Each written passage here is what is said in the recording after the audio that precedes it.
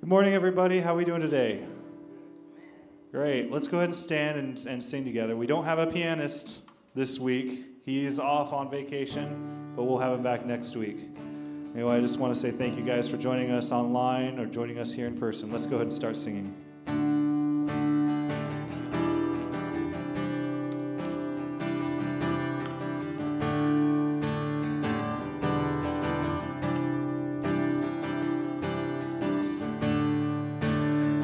Of all creation, of water, earth, and sky, the heavens are your tabernacle. Glory to the Lord on high, God of wonders beyond our galaxy. You are holy, holy. The universe declares your majesty. You are holy, holy, Lord of heaven and earth. Lord of heaven and earth. Early in the morning, I will celebrate the light. When I stumble in the darkness, I will call your name by night. God of wonders beyond our galaxy, you are holy, holy. The universe declares your majesty. You are holy, holy, Lord of heaven and earth. Lord of heaven and earth. Hallelujah to the Lord of heaven and earth. Hallelujah to the Lord of heaven and earth. Hallelujah to the Lord of heaven and earth. Sing God of wonders with me. God of wonders beyond our galaxy. You are holy, holy. The universe declares your majesty. You are holy, holy. Precious Lord, reveal your heart to me. Father, hold me, hold me. The universe declares your majesty. You are holy, holy. You are holy, holy, holy. Dear Heavenly Father, thank you for this day and thank you for this time together, that we've gathered together as a church to be in your presence, no matter where our presence is, that you would be here with us. And thank you so much for your presence and for these people that are joining us, Lord. In your name we pray, amen. Amen. God bless you. Okay, everybody, give everybody a high five. I know, air five, air five. It's good to see you all. It's good to have you here. You are welcome to come in and join in live person here with the many of us that are here. We got everything set up. There's, if people are comfortable, we got an overflow room for them. But it is a joy to see people coming and getting back involved in fellowshipping together. And if you need be, you can join us virtually. And keep up with what God is doing. And He is doing some wonderful and great and amazing things. And we rejoice in Him because that's where our joy needs to be placed, because he is the very fountainhead of all joy. We are here today. We want to welcome you. We pray that God is able to bless you through what he has for us today as we worship together in song and worship around the Word of God. So with that being said, with everybody be well, it's good to see you all, and you're going on vacation next week. Yeah. So Rob's going to slip from the back to the front, right? That's right. All right, let's go for it, guys. I think you guys would rather be without me than without Isaac, because, man, just the guitar is just, I'm not a guitarist. All right, let's go ahead and keep singing. You can stand if you want. We're going to sing I Stand Amazed. So I like to stand when I sing that one because I'm standing amazed. But you do what you want.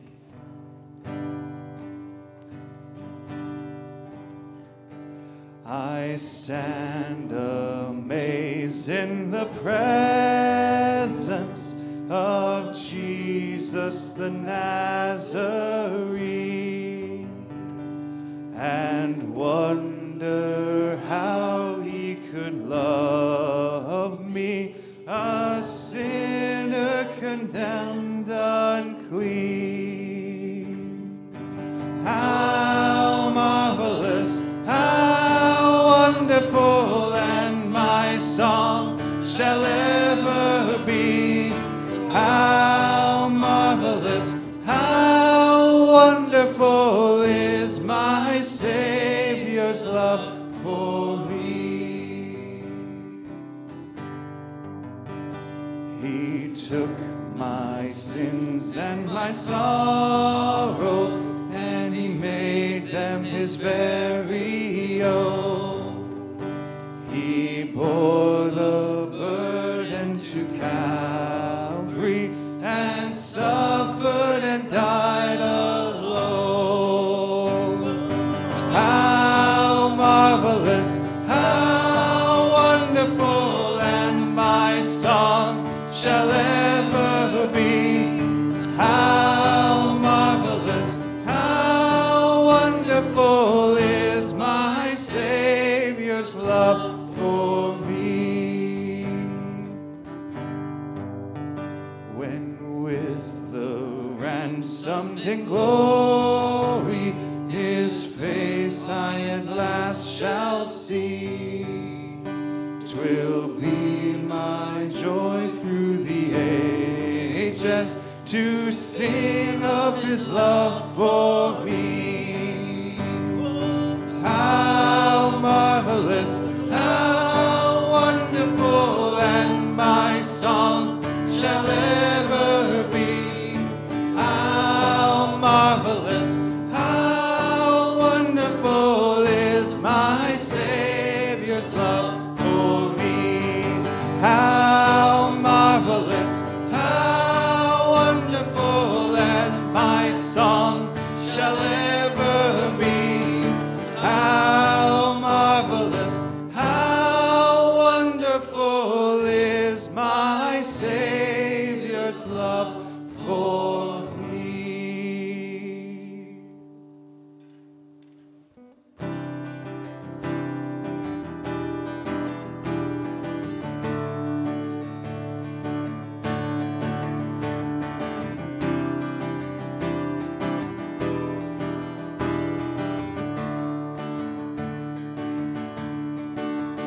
You give life, you are love, you bring light to the darkness, you give hope, you restore every heart that is broken, and great are you, Lord. It's your breath in our lungs, so we pour out our praise, we pour out our praise. It's your breath in our lungs, so we pour out our praise to you only.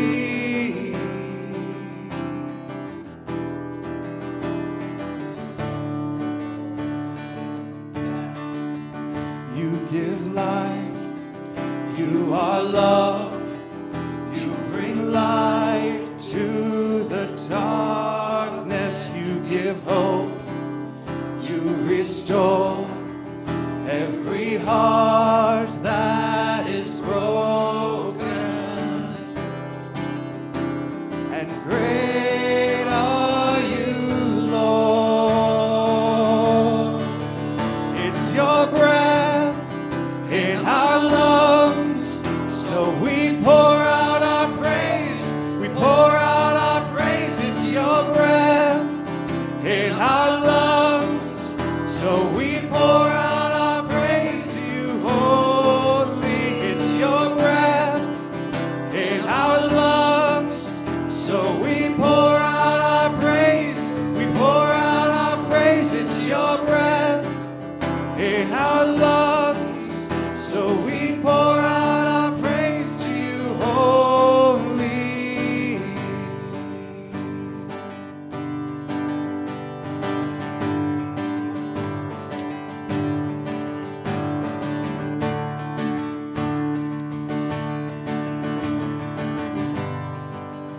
Sing this together. All the earth will shout your praise. All the earth will shout your praise. Our hearts will cry, these bones will sing. Great are you, Lord. All the earth will shout your praise. Our hearts will cry, these bones will sing. Great are you, Lord. All the earth will shout your praise. Our hearts will cry, these bones will sing. Great are you, Lord. It's your breath in our lungs, so we pour out our praise. We pour out our praise. It's your breath in our lungs, so we pour out our praise to you only. It's your breath in our lungs, so we pour out our praise.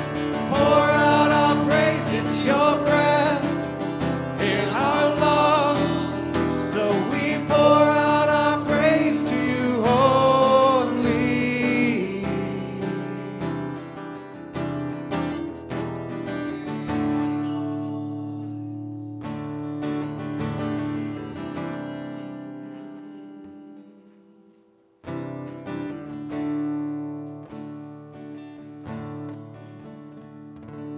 I love you, Lord, and I lift my voice to worship you, oh my soul.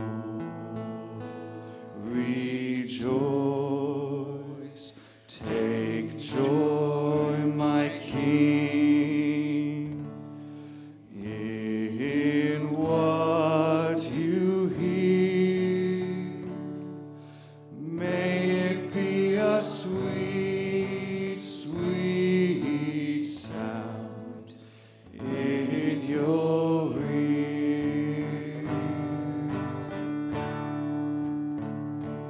I praise you, Lord, and I lift my voice to honor you, oh my soul. Rejoice, take joy, my King, in what you hear. May it be a sweet, sweet sound in your ear. We'll sing that one more time. Just no instruments, just our voices. I love you, Lord, and I lift my my voice to worship you, O my soul, rejoice. Take joy, my King, in what you hear. May it be a sweet, sweet sound in your ear. Heavenly Father, we praise you and we lift up our voices to your name, and we ask that you would just bless the rest of this service and every person here. In your name we pray. Amen. Great job, guys. Thanks. Thanks so much for being so faithful. And thank you all for being here this morning. It's good to see all of you out there. And, God is so good, so wonderful, so great, so gracious. And what a great week he has given us. And what a great day. You'll see that the title up there is A Peace That Passes All Understanding. I think many of you know where that reference comes from. And so it might give you an idea what we're going to be looking at today. Because not only because it comes at a time in our text. If you go to Philippians chapter, I'm forgetting where I'm at. Hebrews, Joshua, Philippians chapter 4. And you're going to find our text there this morning. But, many of you have faced, or at least you know people that have faced a great deal of difficult circumstances lately, especially, that may have robbed them of a great sense of peace and security. I've spoken to a great number of people over the last several months, both believers and those who are not yet believers, over the course of this time, who are living in incredible fear and anxiety. It seems to be raising to epidemic portions. I know people who are afraid to venture outside their homes, get outside their door to interface with anybody unless there's a barrier, and not just social distancing, a barrier between them and somebody else because of the fear that is instilled within them. Many people listen to the TV and they watch all of the things that are going on, and I get calls from people who literally are not able to sleep because of the things that are going on. Their souls are troubled. They're deeply disturbed. They're terribly frightened. They're living in anxiety. I was reading one report and talking to some people that work in the areas I do with chaplaincy, and they work on the mental health side of things, and what they're talking about is what they're seeing as a great problem, an incredibly increasing problem through this quarantining and social isolating that are keeping people from being in contact and being in touch with people, and they're saying it's causing a great problem. We've seen a great uptick in attempted suicides and people going to the hospital with suicidal ideations, and it's all being traced back to the fact that we were made to be connected to people. When you disconnect from people, then there's a lot of other problems that arise because of it. There's an increase in insecurity in our day. I find, however, that no matter what's going on, there is a lot of opportunity that you and I have out there to lose that sense of inner peace, that sense of security and calm that we have, that sense of inner well-being. But I also have found out that our outlook often determines the outcome on these things. I would share with you that Sherry and I moved here in the kids in 1990, and we moved from really a magnificently rugged, beautiful area of Arizona. You guys were familiar with it. We were just south of the petrified forest. And for some people, they may say, oh, that's not pretty. But it is so rugged. And the plateaus and the stuff out there, it is beautiful on the other side of the White Mountains. But one of the things that what was so amazing in that area is during this time of year especially, the incredible electrical storms that we'd see. the lightning storms, the thunderstorms. They were amazing. Our friends that live out of town, on their house, they live on kind of a hill, and there's a little, and the lightning would be so great that the clap of thunder would be, right on top of the lightning. I mean, you were that close. In fact, their neighbor's house was struck. They had several lightning rods around their place because it had been struck in the construction several times by lightning. But it's a magnificent light show if you were ever to be able to see something like that. And it can be pretty frightening as well. They're majestic, they're incredible, but they can certainly rob you immediately of that inner peace. You can be sitting there doing nothing, and all of a sudden that bolt of lightning goes across that first one, and you'll come up out of your chair about like that. Your hair stands on. Well, I like my hair standing up anyway, so that that's okay. But I read a story that goes right along these lines that I can identify with. My family can, because we used to love to sit out there and watch some of us watched, some of us hid behind couches. But at any rate, one night there was a violent thunderstorm with the flashing of lightning and the peals of thunder, the rumbling, and all that goes with it. And it was one of those terrifying storms that caused people to immediately begin to tremble and lose that sense of peace and security that comes with it. Well, when it hit, suddenly, it flashed brightly through the house, and it clapped. And as the thunder was settling down, the dad heard a real high-pitched squeal coming from the second floor. And all of a sudden, as parents do, when you think there may be some trouble or something, you begin counting noses and make sure everybody there. And he noticed that their 4-year-old daughter was nowhere to be found.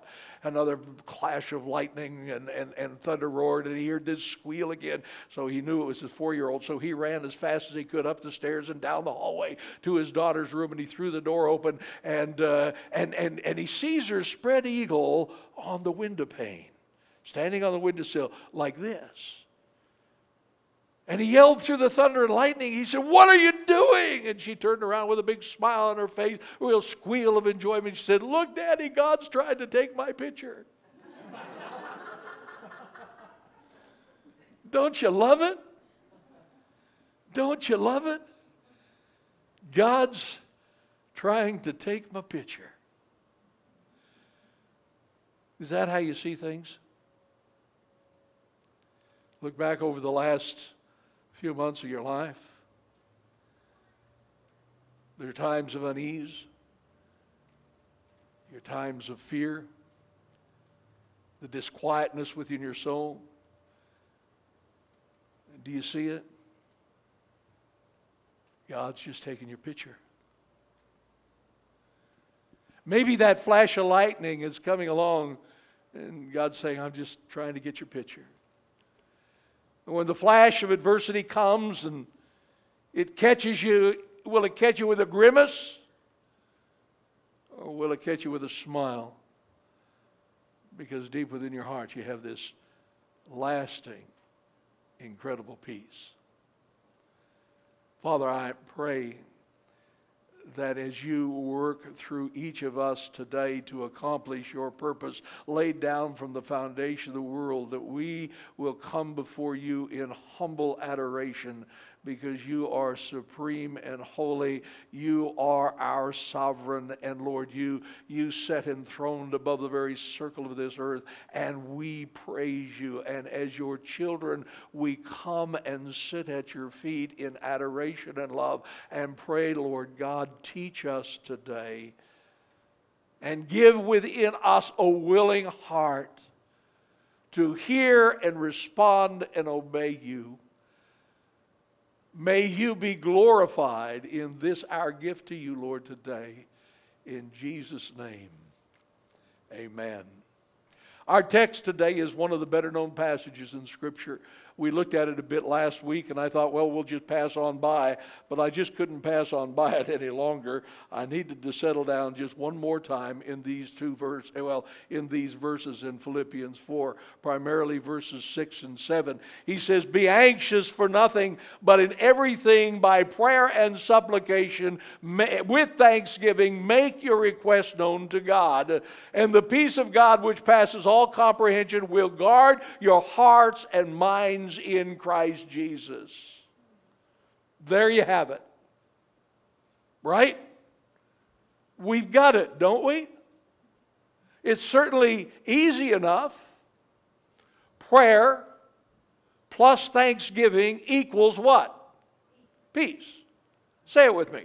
Prayer plus thanksgiving equals peace. Okay, go through the steps.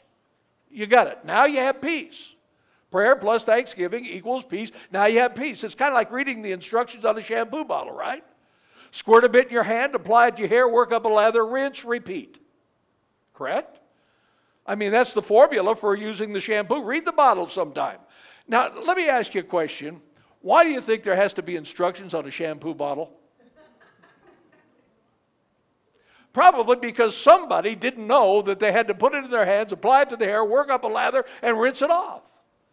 And they probably sued the company because the company didn't give them adequate instructions on how to apply and work up a lather and rinse it off and then repeat. And then I knew the guy that got a bottle of shampoo. He read the instructions and he spent there all day until the bottle of shampoo was gone. Just rinsing, sudsing, rinsing, repeat. Sudsing, rinsing, repeat. No? Okay. But isn't that the way we are? We're a formula-driven people. Then what happens when the formula doesn't work? When I'm anxious, I pray, but my mind keeps drifting back to the anxious circumstance that created the problem. And before I know it, I'm no longer praying, I'm trying to solve the problem. Been there?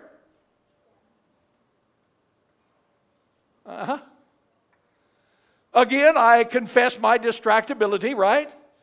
And I get back on track, I pray, and the cycle begins again. But in the midst of my prayer, all of my problems begin to flood in. My prayer is crowded out and the problems are there. And, Pastor, it doesn't work. Okay, here's what I need to do. I need to add thanksgiving to that. Okay, I had the prayer. Now let's add the thanksgiving. So I'm going to make me a big thanksgiving list. And I'm going to go down all the things that I'm thankful for in order that it might dislodge the anxiety of my life, right? No, because about the time you start going through that list, all of the problems keep coming back and you start feeding into all the doomsday scenarios, and then where are you? Apply a dab in your hand, work up a lather in your hair, rinse, repeat. Now what? I've tried the classic passage of Scripture, Pastor. I did exactly what the formula said, right? And it doesn't work. Well, there's a clue. The clue is you're looking for a pill. The clue is you've run to God, my pharmacist, and said, give me a pill for my anxiety. Give me a formula for my anxiety. But I got to tell you, that's not the way Scripture works. And I should have noticed it when I reduced this passage to a simple formula. Anytime you reduce the Word of God to some simple formula, you're going to miss the point of what's being said. So, what is the peace of God which surpasses all comprehension, and how do I attain it? Well, in Philippians 4:7, we say we have this wonderful problem. The problem is the peace of God, which surpasses all comprehension, will guard your hearts and minds in Christ Jesus. You see, what's important to note is that it is the context of the promise. Because you see, we come here and we find the condition, be anxious for nothing, but in everything, by prayer and supplication with thanksgiving, make your request known to God. God's peace is promised to guard those who pray with thanksgiving and about everything. And this peace transcends our ability to understand it.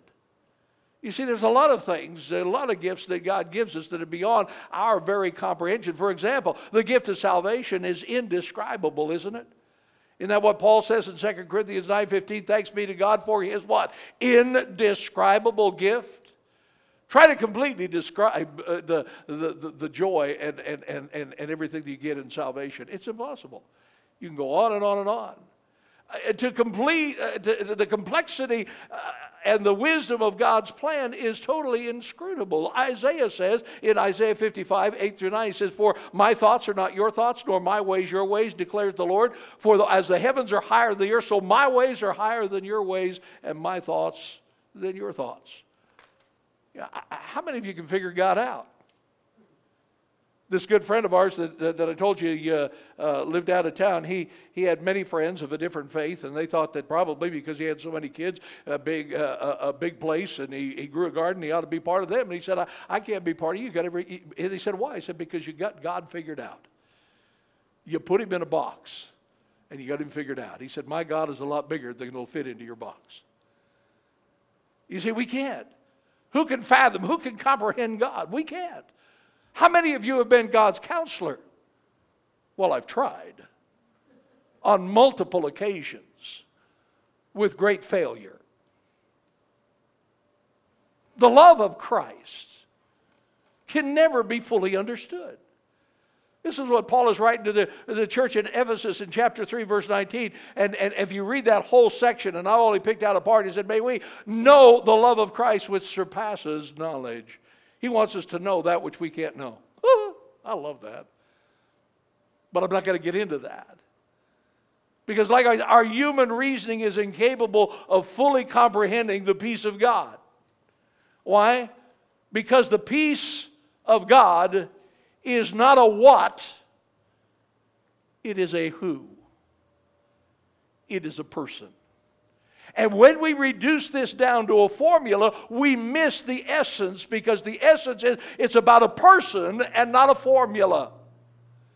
If you're going to Scripture as a formula to ease your anxiety, you're going to miss the point, because where you need to be going is to a person, and that person is Jesus Christ. After all, isn't one of his blessed names that of the Prince of Peace? In Isaiah 9:6, "For a child will be born to us, a son will be given, and the government will rest upon his shoulders, and his name shall be called" what? "Wonderful Counselor, Mighty God, Eternal Father, Prince of Peace."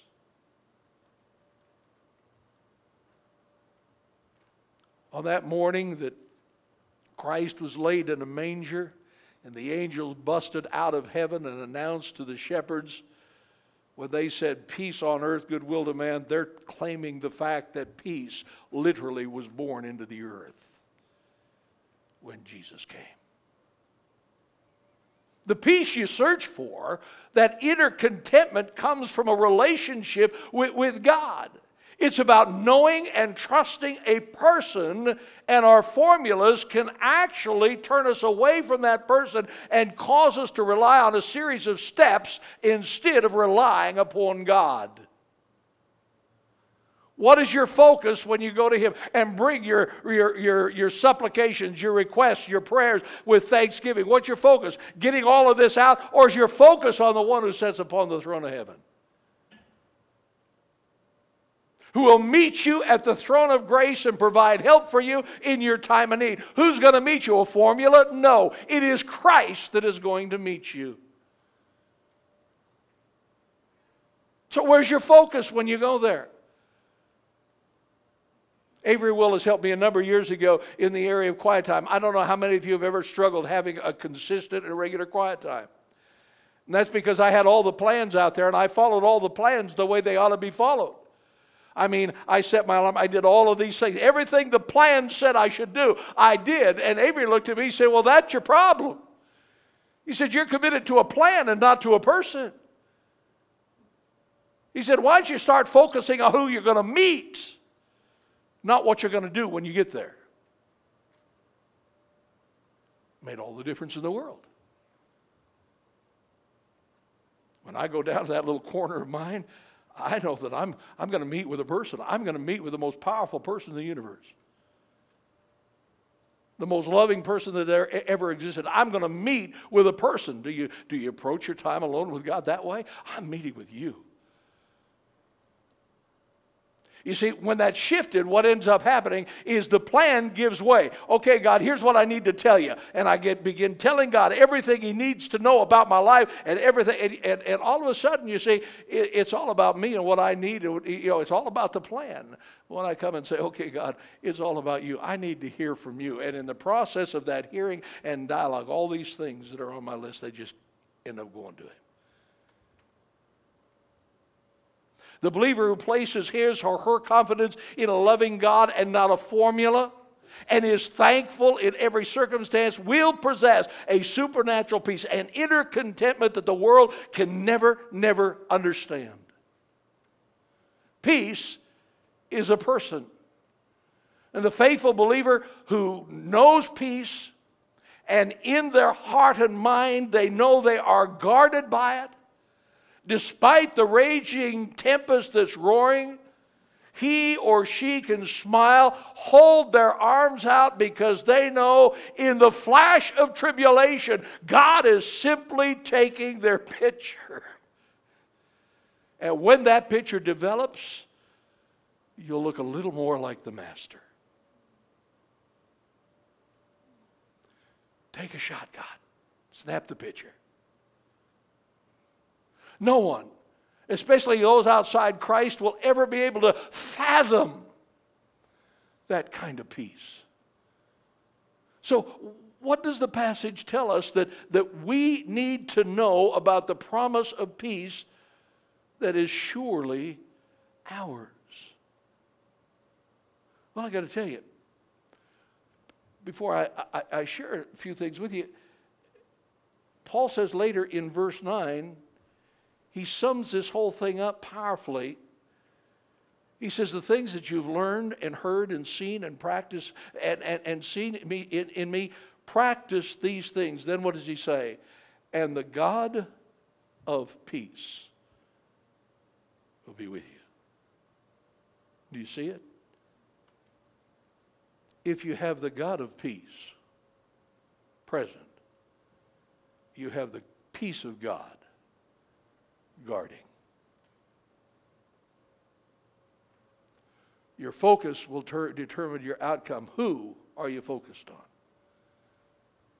Well, the first thing I want you to see, in this is what he says. The Lord is near.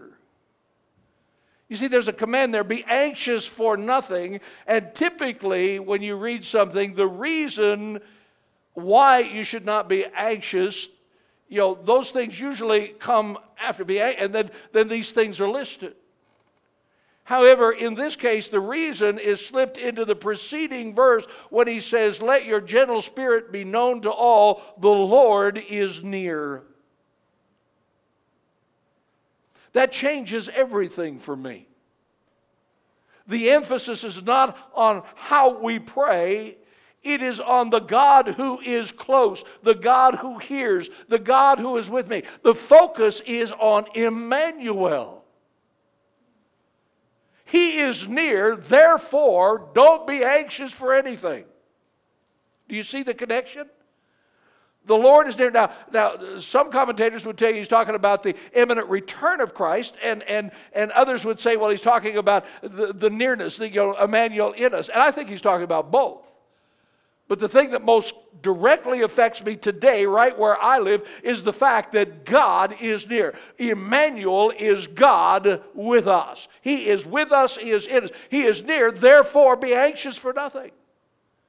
But with everything, with prayer and thanksgiving, make your request known to God, and the peace of God, which passes all understanding, will guard your heart and mind. Changes everything. The only thing that could ever separate us from the love of God is the presence of sin. Is that not right? And friends, the presence of sin has been dealt with at Calvary. So what's going to separate you? What's going to put a barrier between you and God? Paul says nothing. Isn't it true that the presence of another person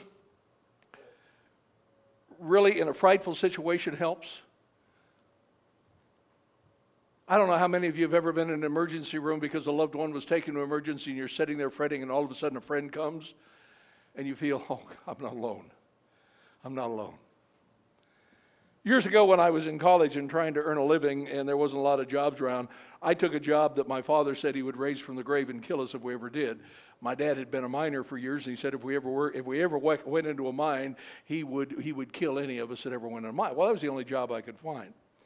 And I got a job, and I worked in a coal mine.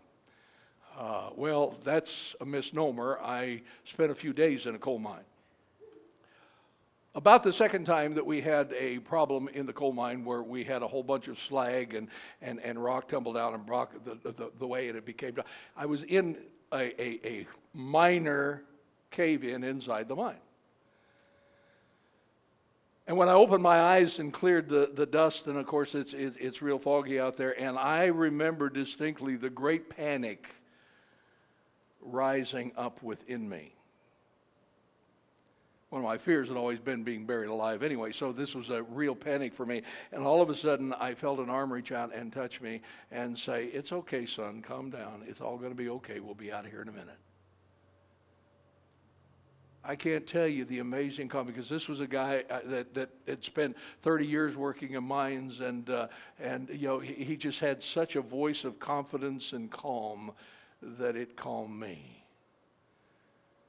And when they did open up the space and we got out within a half hour, and I got up and I got out of that hole, and it was a bright sunshiny day outside Gunnison, Colorado. It was a little cold, but that was okay. I looked back and said, "Mail me my check," and I just kept walking. But the presence of that one individual, that reassuring touch, that calm voice in the midst of my terror changed everything. Fear doesn't want a series of impersonal steps. Fear wants a person.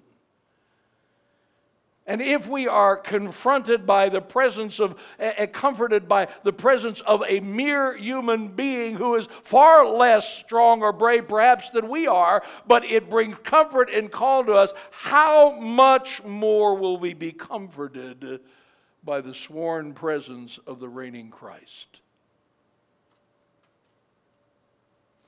This is the path toward peace and comfort.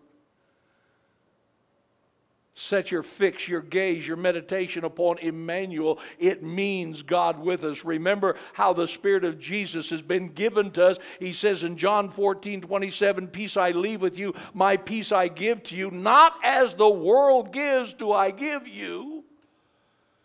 Do not let your hearts be troubled, nor let it be afraid."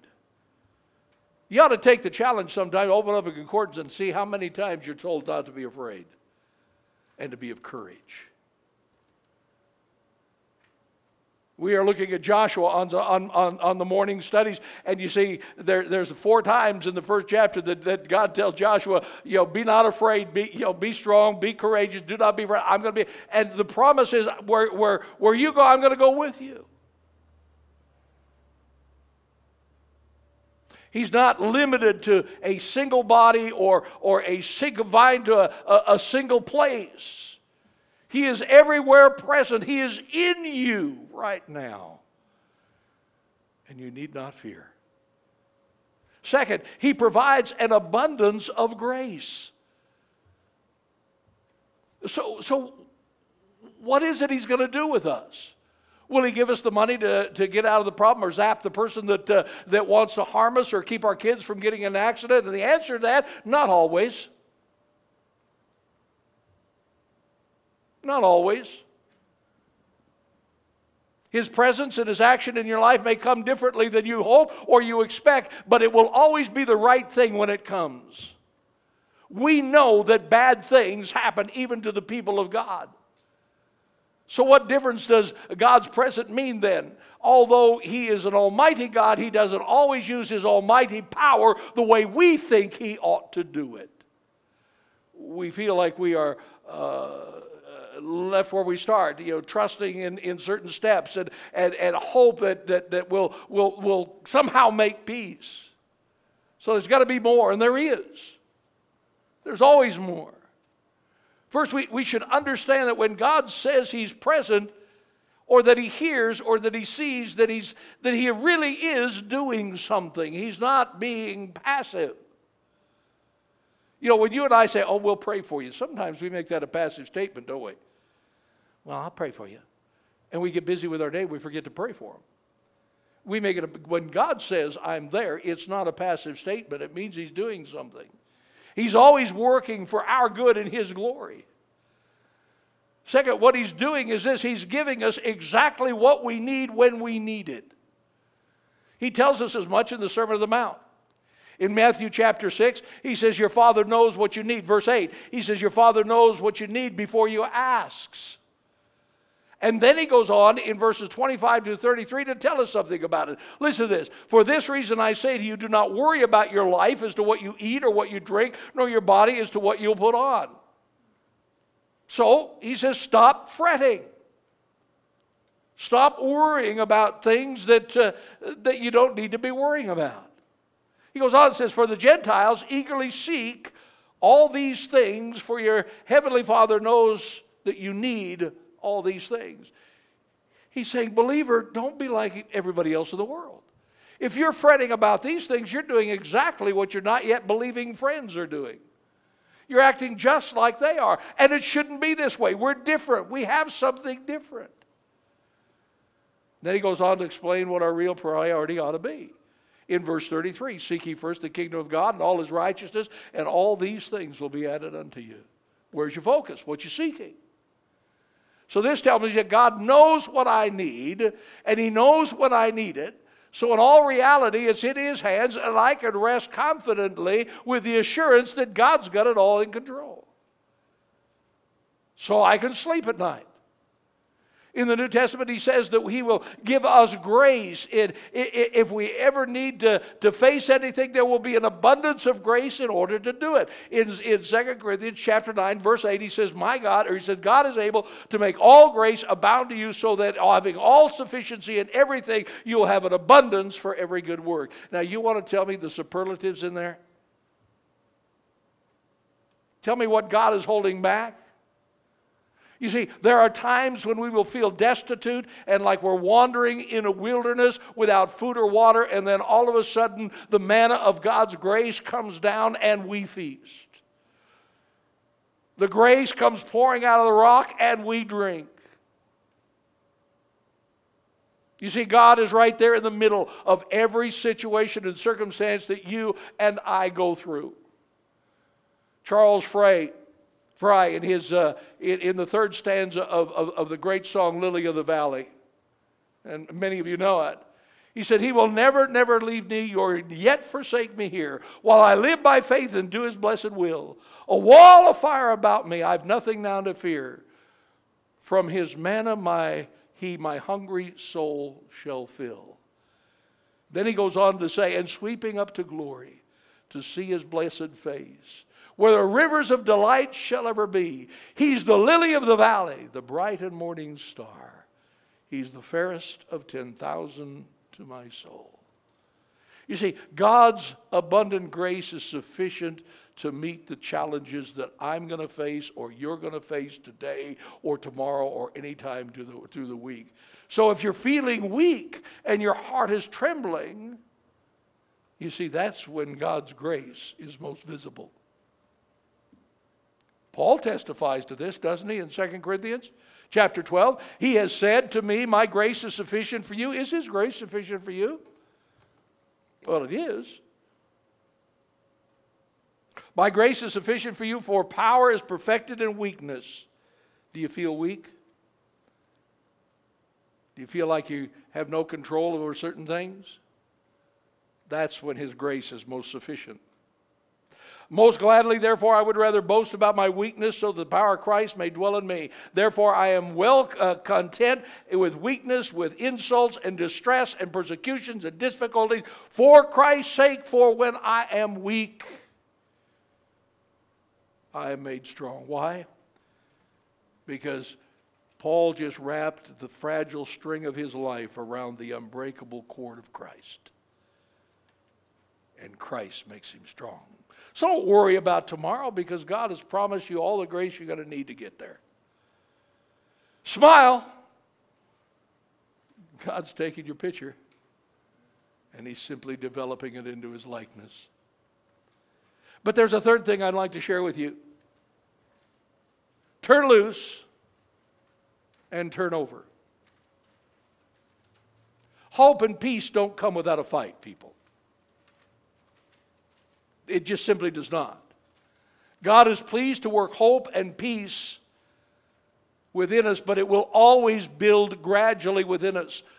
When we come then to, we meditate on, we feed upon the Word of God, we feed upon Christ, and we keep calling out for the grace that is necessary for the day. And it is always there, and it is there, and then we are growing stronger in that relationship. The kingdom of God advances through weakness and dependence upon the King, and not through quick and bloodless victories. Paul tells us where to turn and what to do. He says, be anxious for nothing in verse 6. Be anxious for nothing, but in everything in prayer and supplication with thanksgiving, let your requests be known to God. You see, does what we have here. Turn loose and turn over. The act of taking everything to God in prayer and supplication and thanksgiving means that we are emptying ourselves of these concerns. We're turning loose of them. We're turning them over to Him and bringing them to the only one who can do anything about it. But let me give you a picture here, people. Simply put, I cannot grasp the one thing that I need the most when I have other things in my hands. I remember I love movies, and I saw it was a crash, and a rescue copter came over and they're letting down the line, and this guy has a bag in his arms that he's holding on to because he'd embezzled money, and he's hanging on to that. And they're pleading with the guy to grab the lifeline. But you see, in order to grab the lifeline, what is he going to do? He's got to turn loose of what he's holding on to. He drowns because he won't turn loose and take a hold of something. How many of us drown day by day, figuratively speaking, because we're just hanging on to that stuff?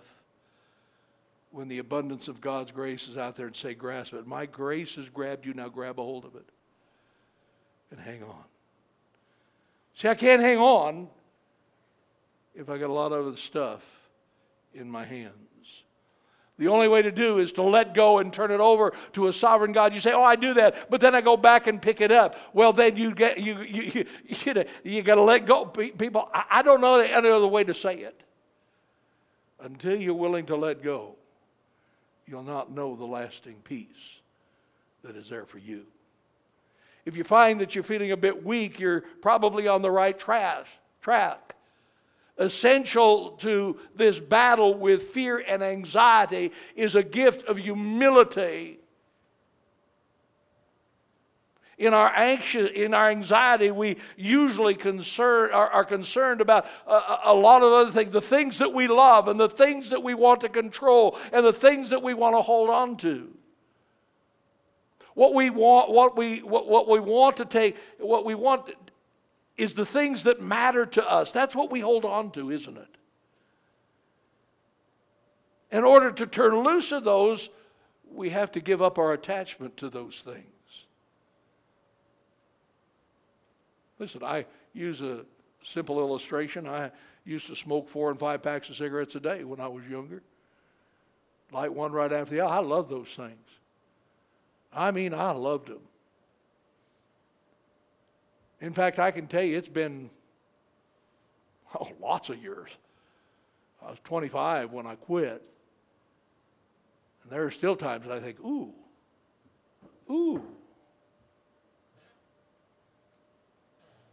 But you know, I wanted something more in my life. And I put them down like the poison they were. You see, if we start seeing the things that we're grasping that we love so much as poison, we might be willing to lay a few things down. We want to take matters into our own hands. We want to protect our own future. But we're finding that it's impossible to manage all the possible contingencies, and we get anxious. We want to protect our little kingdoms, don't we? But when it's our kingdom, it's our responsibility. No wonder we get anxious. Find anxiety in your life, and you'll often find an agenda in your life or something in your life that's more important than God. Now, here's how the Apostle Peter helps us to think. In 1 Peter 5, verses 6 and 7, he says, "Therefore humble yourselves under the mighty hand of God, that he may exalt you in the proper time, casting all your anxiety on him, because he cares for you." He's asking you simply do one thing. Humble yourself before God. Humility is submission. This means that the mere information and knowledge will not bring me peace.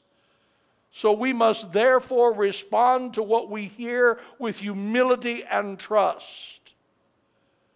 You're God. You're sovereign. I'm not.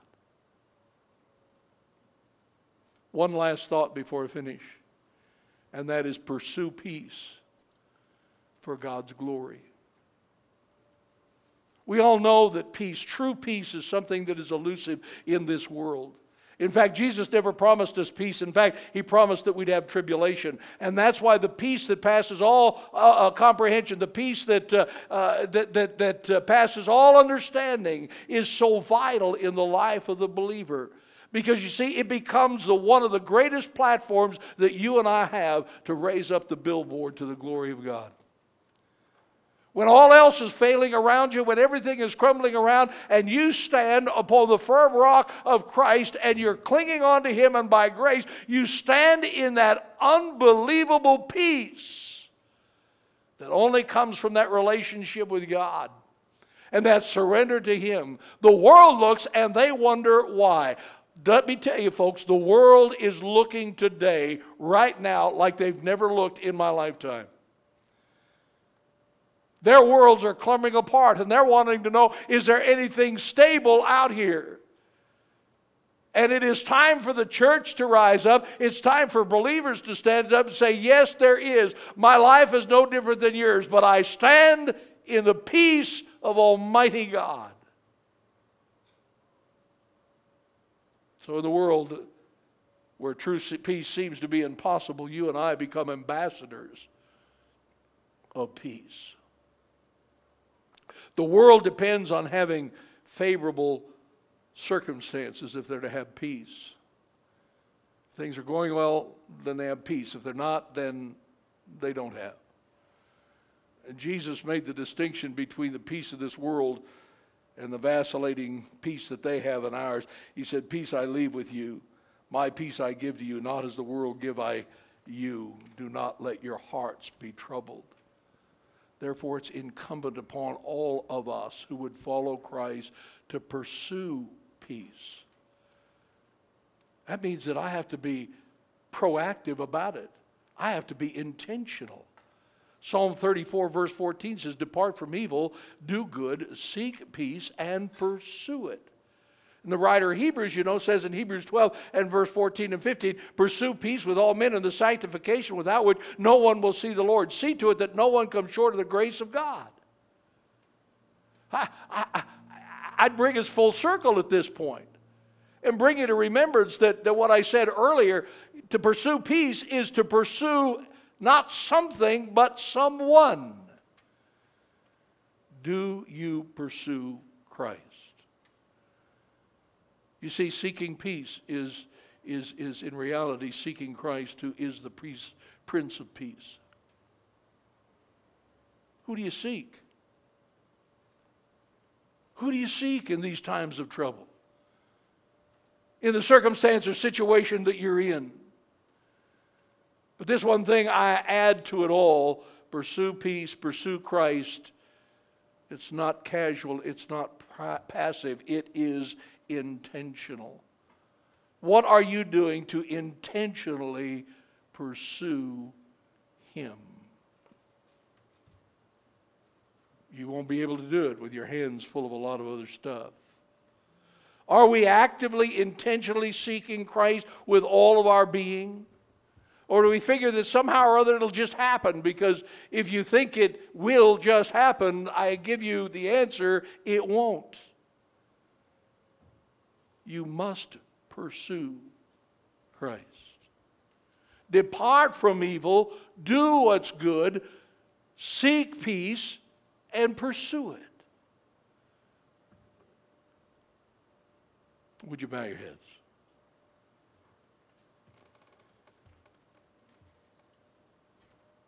As the guys come, you're here today or you're listening in. Are you living in that peace that surpasses all comprehension? Or are you living in a constant turmoil of the present? Christ's invitation to all is to invite you into love, into His peace, through a very simple, straightforward process. The simple repentance or a turning from sin and self and toward faith in Christ. A simple owning up to our sin and rebellion against God and desiring that change that only He can bring. And then believing thoroughly within our heart that God's Son, Jesus Christ, the perfect Lamb of God, came and bore my sin upon the cross, bore your sin upon the cross. He died for your sin. He paid your penalty. He died and was buried and rose again on the third day. And invite Him into the life. Surrender up to Him.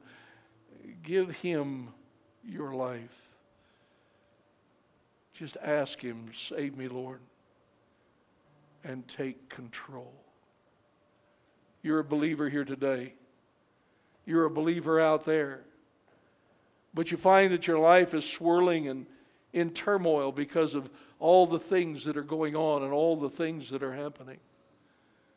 And you find that peace has been elusive even for you. I invite you, stop looking for Him in a formula. Pursue Him. What do you got in your hands? What are you holding on to? What are you grasping that keeps you from being able to reach out and grasp a hold of the grace that God has so abundantly provided you? As we stand, we bow our hearts before Him. If there's a decision that you need to make, I pray that you make it. If you need to respond, I give you that opportunity to respond. There's a response card. You can catch me at the door. You can send me an email. We want to be responsive to what God's doing in your life. Father, we ask you to work in our hearts the very grace that you have provided. In Jesus' name, amen.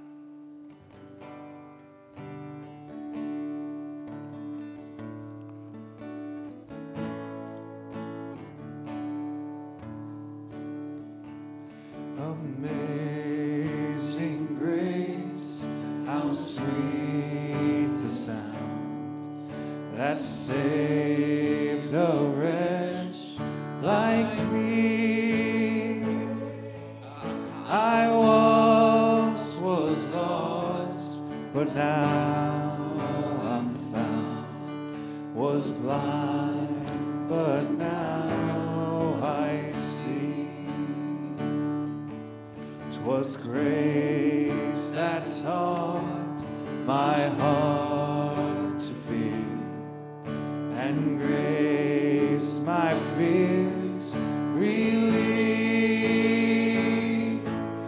How precious did that grace appear, the hour I first believed. My chains are gone, I've been set free. My God, my Savior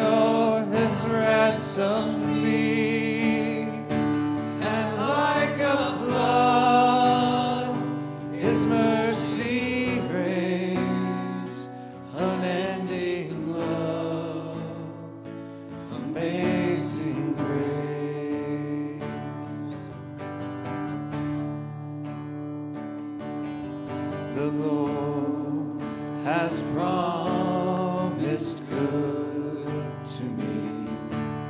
His word my hope secures. He will my shield and portion be, as long as life endures. My chains are gone, I've been set free. My God, my Savior has ransomed me. And like a flood, His mercy reigns, unending love, amazing grace. My chains are gone, I've been set free. My God, my Savior has ransomed me. And like a flood, His mercy reigns, unending love, amazing grace. The earth shall soon dissolve like snow. The sun forbear to shine, but God who called me here below will be forever mine. You are forever mine. You are forever mine. It's a joy to see all of you here this morning. Those of you who are first-timers, welcome. We love the fact you're here. I pray that God has been able to bless you. If you're first time out there, we say the same thing. Please respond to us. Let us know, especially if this is your first time and you like to be added maybe to our email list. If you know people that would like to be, if you can get me their email address, just send it to my email address on our webpage. I will get it. I'll add it to the list. They'll get the listing guides and other things that we send out. It's good to be here. It's good to have you here. If God is doing something, we really, really do want to hear it. So if you've accepted Christ, maybe recently or maybe today, or you're inquiring about coming into a relationship with Him, please contact me. I'll get back with you immediately. There's been other people that we've been able to help, and we've been able to point them to a church where they are in their local area and other states. But God is blessing. So thank you all. May God bless you. As the team sings us out this morning, make sure you love one another. And it's good, so good to have you all together. What a great crowd. We love you. Thank you. Thanks for joining us, guys. You're dismissed.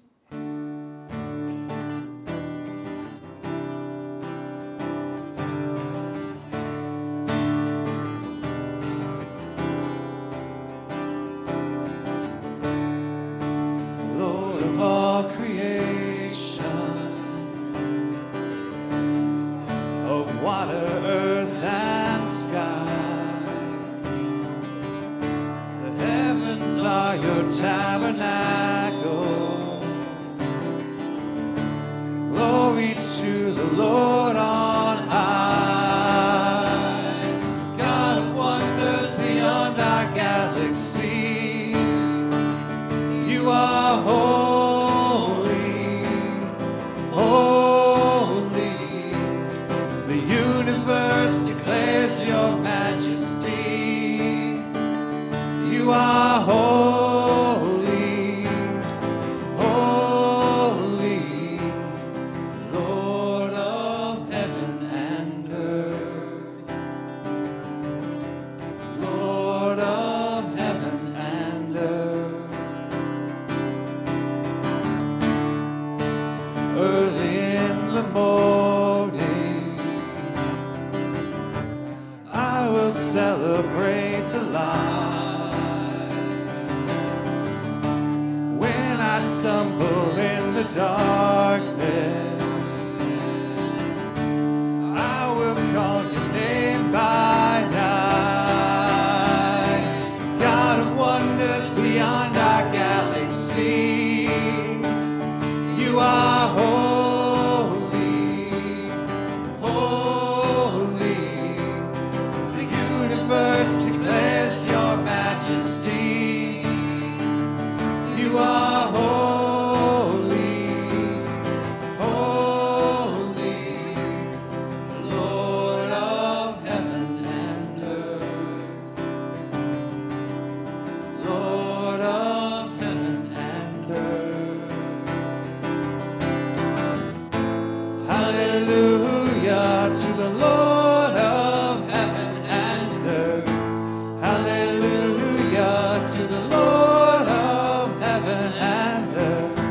Hallelujah to the Lord of heaven and earth. God of wonders beyond our galaxy, you are holy, holy.